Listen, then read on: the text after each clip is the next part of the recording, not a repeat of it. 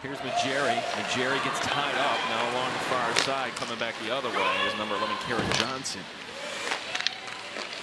Feeding, front and a goal. How do you like that? The Tigers control most of the play.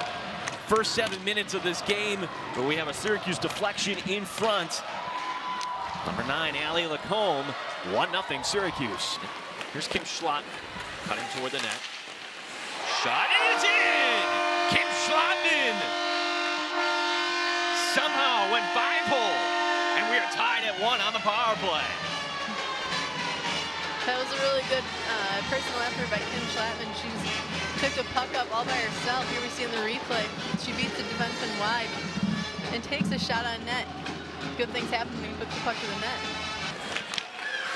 Peril, backhander in front, nobody home for the Tigers. Peril steals it. Oh, and she scores! What a great effort by number 17, Carly Peril on the power play, and the Tigers lead it 2-1.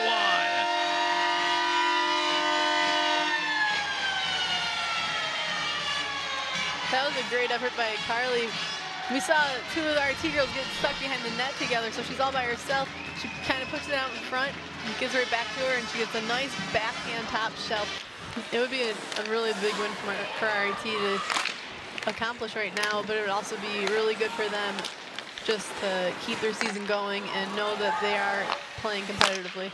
As the shot in, off it hit the iron and bounces in. And just like that, we are tied at 2 on the power play. Number 4, Akane Hosoyamada with the power play goal. This is just, RIT got out of position and there's nobody there to step in front of that shot. She takes the shot high, right off the crossbar and in.